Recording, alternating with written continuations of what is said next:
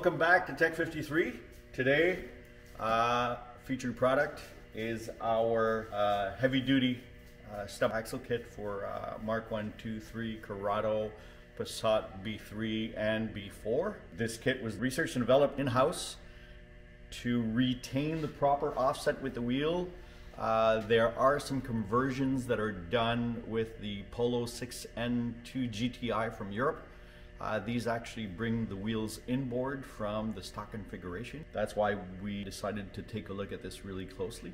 The main components that are in the kit are both the left and the right hand stub axles. They also have provision for the ABS sensor. The other big thing is these come with a hybrid bolt pattern, 4x100 with M12 and 5x100 with M14.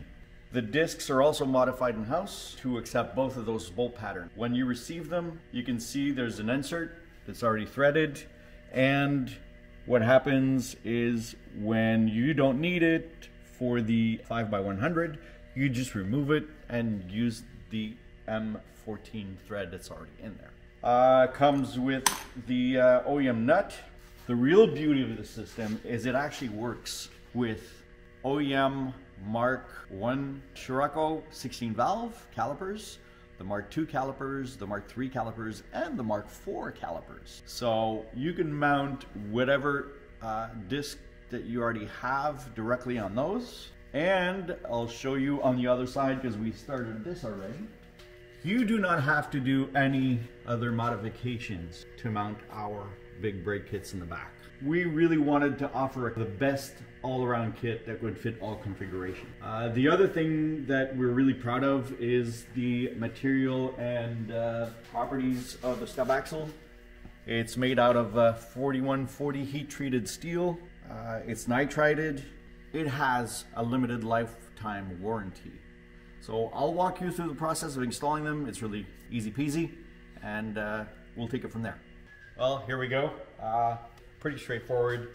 Remove the other one that you had before, then install the one. We supply all the graded bolts for the stub axle.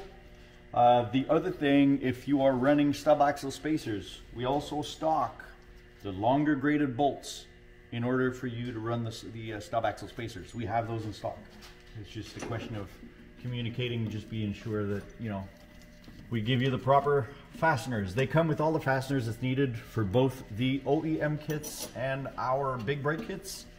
They're all inside the same package. So the only thing that you need to do is just go ahead and bolt them.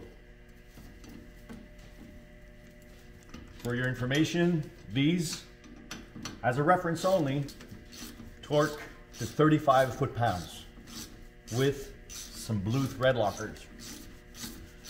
The reason why we have button heads is because when we engineered this, the offset for the corrugated wheel in the back of the hub assembly sits so close to the hub.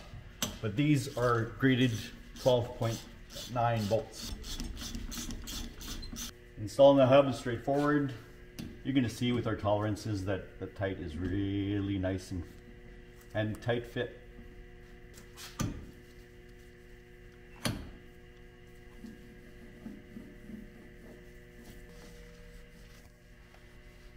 By the way, we only use Miley German-made hub assemblies.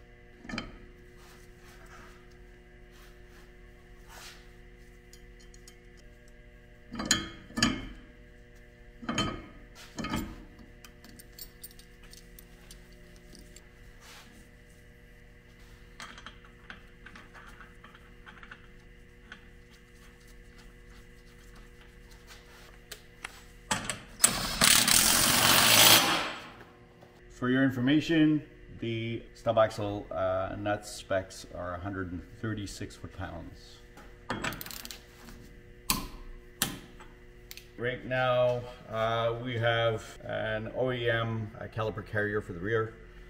Depending on batch and whatever, sometimes the offset is a bit different because since they're a floating caliper, it really doesn't matter all that much. But we can see that depending on which ones, we supply some shims. They're 2 millimeter thick. This one right here does have to be shimmed out in order for it to be, you know, really in the center. I'll show you after exactly how to center it and put it inside. All right, you can see here we have the 2mm shims there and there to offset the caliper carrier outboard.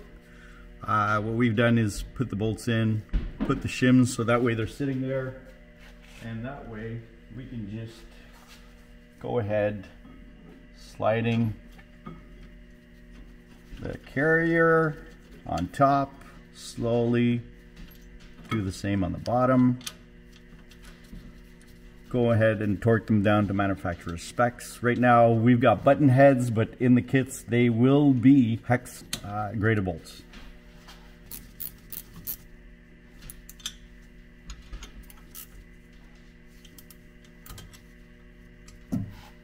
Now to show you here, if you take a look inside here, you can see that the rotor is really well centered inside the carrier.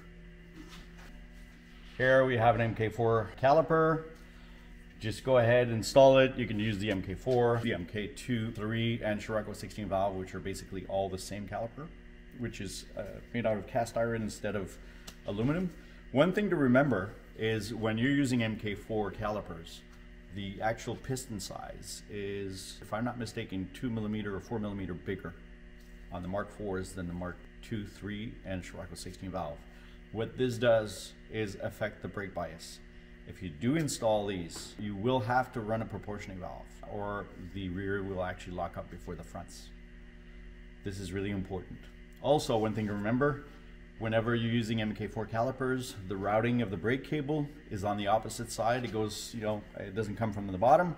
So you use the left hand caliper on the right hand side and opposite. So what that means is the bleeder is on the wrong side. You have to bleed them upside down off the carrier and then put it back on.